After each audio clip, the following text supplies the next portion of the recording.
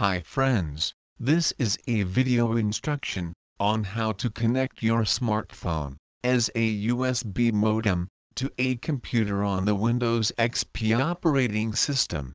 From Windows 7 to later versions of Windows, you won't have any connection problems. It isn't possible to connect a smartphone to Windows XP as a USB modem without installing additional drivers. Let's start. Connect your smartphone via USB to a computer under Windows XP control. In the settings of the smartphone, item additional functions, find and enable the function of the USB modem. On the computer, open Start, Control Panel, System, Device Manager. You will see two new devices detected by the system. You will be working with Rndis. This is your smartphone's network card. To install the Rndis device driver, download the file that I will leave for you in the description of the video. After downloading the file, right-click on the Rndis device.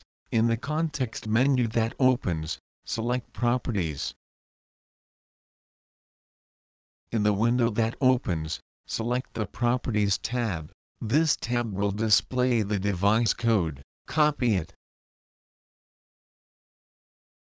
Right-click on the file downloaded from the description for the video Tether XP. In the context menu that opens, click Open with a text editor WordPad.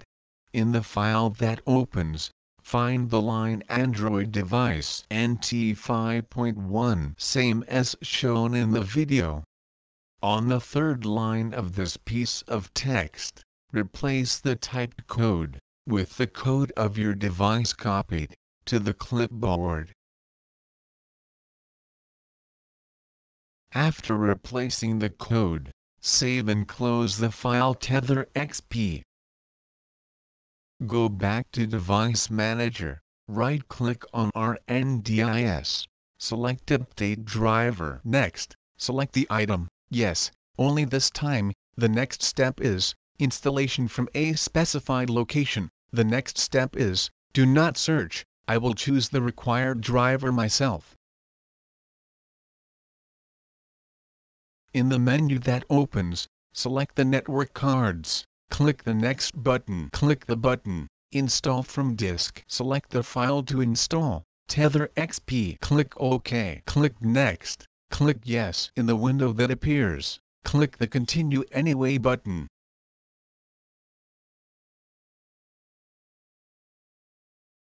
Wait for the driver installation to complete. The wizard has finished installing the components. Click the Done button.